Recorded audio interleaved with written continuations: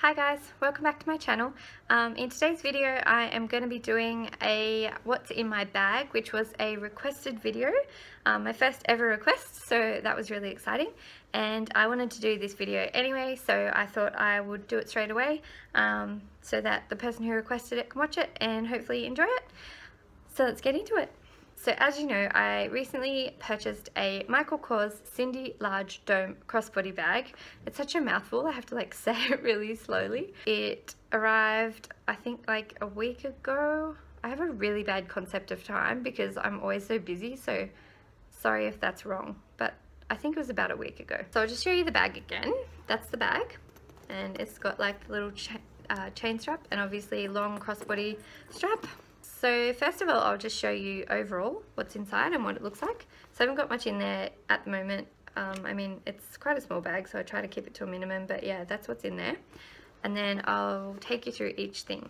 The first thing that's in my bag is my Mimco pouch, which I have been using as a wallet because in my unboxing video I mentioned that my wallet, my Michael Kors wallet, doesn't fit very well into this bag. You have to really like shove it in, and I don't really like shoving expensive things into other expensive things in case one of them rips, and that would cause an issue obviously. So it's just this little pouch. It's just the Mimco Mim pouch, and it's in the patent white leather with the gunmetal badge. Inside I've just got cards and cash, but I don't really want to open it because it's got my credit card and I don't really want that on YouTube, so I'm not going to open it, but you know what cards look like anyway. Next up, I've got yet another Mimco pouch. You guys know what I'm like, so this is just the Shipperelli pink with the silver brushed sort of hardware and silver brushed zipper pull.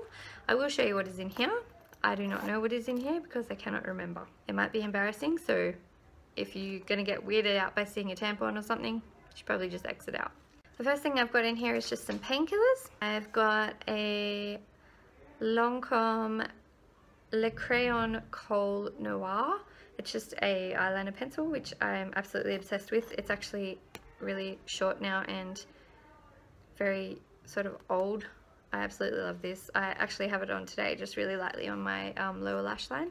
And then I've got a couple of band-aids because I often get my shoes rubbing and I need band-aids on the go, so I've got those. Next thing I've got is, yep, a tampon. And there's a hair tie, because every girl needs a hair tie. And the last thing that's inside here is just nail clippers, because I don't know, if I get like a split nail, it's really annoying that it's like catching on stuff all day, so I just have those in there in case.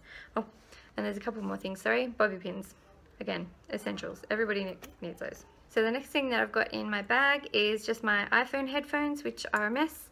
What is it about headphones that you curl them up all nice and then they always come out looking some kind of crazy? Like, I don't know what the go is with that.